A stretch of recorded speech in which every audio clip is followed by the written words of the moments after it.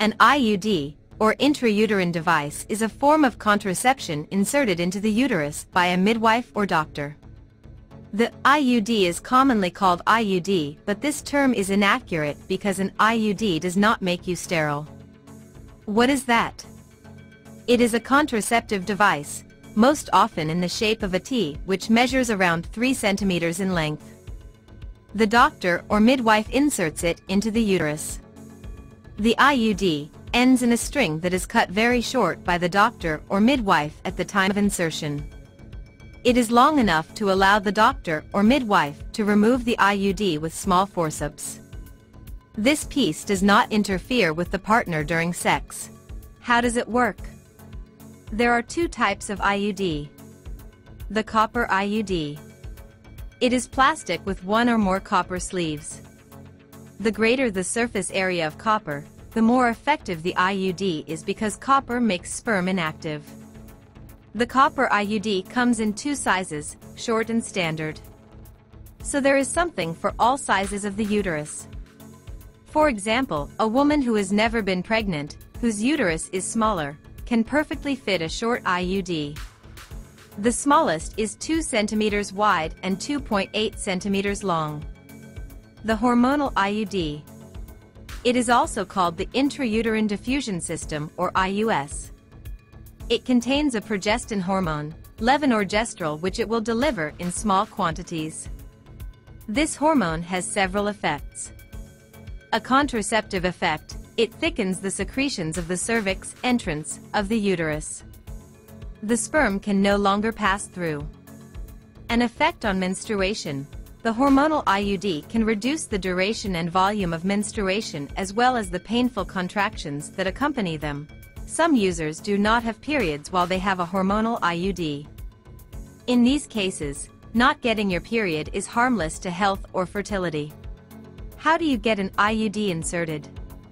Whether copper or hormonal, the IUD can be inserted by a gynecologist, a midwife, or a general practitioner.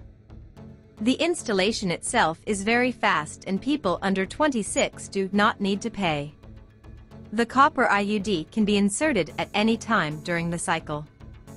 For the hormonal IUD, it is recommended that the insertion takes place in the week following the period. To be sure to avoid pain, it is possible to take painkillers 2 hours before the installation. Before insertion, the healthcare professional can perform a hysterometry. He introduces a graduated rod into the uterus in order to assess the shape, dimensions, and sensitivity of the uterus. After the insertion of an IUD, regular gynecological follow-up is necessary. At least 1 control visit per year will ensure that it is correctly placed and will allow you to take stock of your gynecological health. The frequency of these checks should be discussed with the healthcare professional. 1 contraceptive visit per year is fully reimbursed for people under 26. How effective is it? IUDs are very effective. They are about 99% effective. As handling errors do not exist outside the moment of insertion, the effectiveness of this method of contraception does not depend on the user. The copper IUD is effective from the day it is inserted. It is for this reason that it can be used as emergency contraception. In this case, it must be inserted within 5 days after the date of ovulation. The hormonal IUD is effective immediately if inserted within the first 7 days of the cycle. Installation should not normally be carried out outside this period. How is an IUD removed? Depending on the model, the IUD can be kept between 3 and 10 years. A check once a year is to be expected to ensure that it is well positioned. The IUD can be removed at any time, as soon as the woman wishes, by a doctor or a midwife. The healthcare professional will then gently, using small forceps, pull on the string attached to the end of the IUD, which is visible at the entrance to the uterus. It is possible to take painkillers before the removal if you are afraid of having pain. This appointment is free of charge for people under the age of 26. Is the hormonal IUD more effective than the copper IUD? Which one to choose? Both types of IUD are very effective. If you have to choose between the two types of IUD, it will be for the comfort it will provide you. So, if you have painful and heavy periods, it will be more comfortable for you to use a hormonal IUD. If you prefer to have a natural cycle and not take any hormones, you can choose the copper IUD. What are the advantages? The advantages are simplicity, comfort, efficiency, duration of use, but also the absence of hormones if you opt for the copper IUD. The effects on painful and heavy periods if you opt for the hormonal IUD. What are the disadvantages? The copper IUD can make periods last longer. But if your periods are short and scanty, the difference will be imperceptible. The hormonal IUD can cause the same side effects as contraceptives containing progestins, repeated small bleeding or, on the contrary, disappearance of the periods, which is not serious, weight gain, and/or acne outbreak.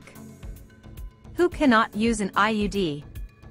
For the copper IUD, people having a malformation of the uterus, which is rare, or a large fibroid, the IUD cannot be inserted. Those whose cervix, orifice, of the uterus is too wide due to multiple or difficult deliveries, the IUD risks being expelled.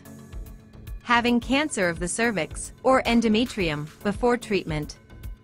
Carriers of an STI, but the IUD can be inserted once the STI has been treated and cleared for more than 3 months. Having an upper genital infection, of the uterus or fallopian tubes, in progress, recurrent, or dating from less than 3 months. Having unexplained vaginal bleeding. Having just given birth, it is necessary to wait 4 weeks after a vaginal delivery. Having had an infection after childbirth or an abortion less than 3 months ago. Having had genital tuberculosis. With Wilson's disease or copper allergies. For the hormonal IUD, the contraindications are the same as for the copper IUD, see above, but we must add the contraindications linked to the presence of the hormone. People who have phlebitis, embolism will not be able to benefit from it. Lung, breast, endometrial or ovarian cancer, tumor, benign or malignant, of the liver, acute liver disease, acute viral hepatitis. After the insertion of an IUD, regular gynecological follow-up is necessary. At a minimum, a checkup every year will verify that it is correctly placed and will allow you to take stock of your gynecological health. The frequency of these checks should be discussed with the healthcare professional. 1 contraceptive visit per year is fully reimbursed for people under 26. Who should I contact to have an IUD inserted? To your attending physician. If he himself does not insert IUDs, he can refer you to a gynecologist, a doctor, or a midwife who does. To a gynecologist. To a midwife. Has a family planning and education center.